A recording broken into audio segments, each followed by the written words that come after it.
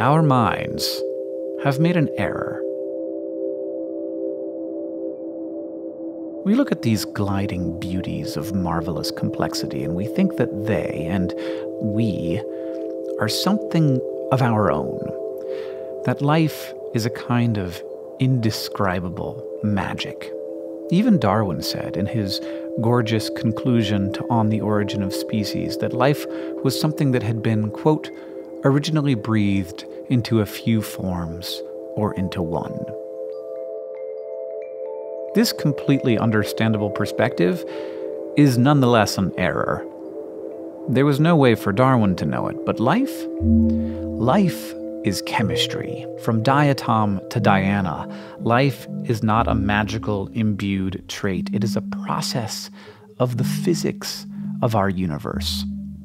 The precise and convoluted chemistry of life requires specific physical and chemical situations, and this planet has a dizzying variety of such circumstances that, over millions or even billions of years, living chemical systems have evolved to thrive in. But one thing that is always necessary is energy. A system without energy doesn't just not have life, it doesn't have chemistry. And so the story of life is the story of captured energy.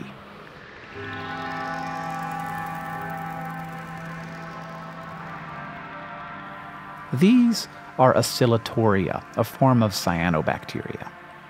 Every second of every day, for billions of years, the sun has been exploding, sending energy to the earth in the form of sunlight. And on the other end, or really on our end, are photosynthetic bacteria like these that use the energy of that light to construct chemical complexity. These oscillatoria are gliding toward that light so that they can harvest the energy they need to produce a kind of chemical so powerful, so important, that you will probably be surprised to find out that it's just sugar. Oh, sugar. Such a chemical marvel, just carbon and hydrogen and oxygen, but an evolutionary innovation so fundamental that it remains a primary source of nourishment for even the most advanced living things. You may have seen this beautiful filamentous algae called Spirogyra floating on the surface of water, where it also takes advantage of sunlight to produce its own food. Oscillatoria and Spirogyra are autotrophs. Auto for self, troph for nourishment. In the world of ecology, we call these self-nourishers the primary producers. They are where it all begins. Primary producers can turn the fundamental inorganic components of their surrounding environment into food. In the case of photosynthetic or phototrophic organisms, the energy component of that surrounding environment is light. There are also physical components. They need carbon dioxide and water and nitrogen and phosphorus for building materials, but light is the energy. This is the first way organisms get food. They make it. And most autotrophs use light, but not all. There are also lithotrophs, for example, that use chemical bonds in minerals to thrive. Unfortunately, we don't have any footage of them, so just more Spirogyra for you. And like plants in our macroscopic systems, autotrophic microbes are the starting point of the story of captured energy, because in their bid to hold onto and use that energy, they themselves become balls of stored energy, not just in their energy storage systems like their sugars, but their whole selves are bags of entropically unstable complexity, ready to fall into randomness the moment their chemistry fails. I think we have to understand here that randomness is the natural state of the universe. not because of some inherent evil, but just because there are literal trillions of random ways for atoms and molecules to be scattered about, and a vanishingly small number of ways in which they will be organized.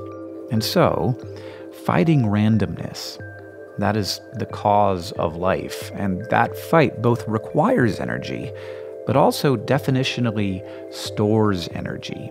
Because an organized state tends toward disorganization, the path down that hill is one that releases energy. And as that energy is released, it can be captured. And if it can be captured by another organism, it can be exploited. And so we have our second system living organisms use to stay alive. They don't make their food. They eat it. Single-celled eukaryotes, also called protozoans, dine on autotrophs, digesting their organic components to supplement their own bodies with the nutrients and energy they need to grow and survive. And from there, nature weaves the complexity of the food web, transferring nutrients and energy through this network of organisms consuming other organisms. Protozoans eat protozoans, and sometimes even a few metazoans, the microscopic multicellular organisms like rotifers, water bears, or fat flatworms. And then you get to metazoans that eat protozoans like Daphnia, which in turn gets eaten by a fish, the microscopic now transitioning into the macro. These eaters consolidate the energy, not just keeping themselves alive, but feeding the more complex chemistry, pushing themselves further and further from randomness, further and further from the equilibrium state. But in the end, no matter what, life, neither big nor small, lasts. Eventually, through random chance or wear and tear, the chemical systems maintaining this far from equilibrium state break, and the living chemistry ends. And so we have our final opportunity for energy transfer, the last link in the stored energy chain, the decomposers. As microbes and plants and animals alike die, they decompose into the environment, their bodies broken down and recycled by organisms like this paranema, which is usually found among decaying organic matter. Here you can see its mouth, called the rod organ, through which it takes in bits of decomposing matter and sometimes just other organisms, and eats them, converting them into carbohydrates that it stores in those shiny paramylon grains. Though these decomposers come at the end of the food chain, well after the sunlight that started it all, they are still surviving on that stored energy originally flung out from two atoms fusing in the core of the sun. And of course, the role they play in our ecosystems is still vital as they break down once living organisms into their chemical building blocks. They release those nutrients back into the environment, ensuring that those building blocks are available to the autotrophs that will begin the cycle all over again. As we delve into more and more ecosystems, the vast number of factors that have shaped a microbe's evolution become more and more apparent, but one thing remains consistent: the chain of stored energy, the primary producers, the eaters, and the decomposers, sustaining the chemical system that keeps them complex, the energy that holds them together, and that is holding you together right now, preventing you from simply falling into randomness. Thank you for coming on this journey with us as we explore the unseen world that surrounds us.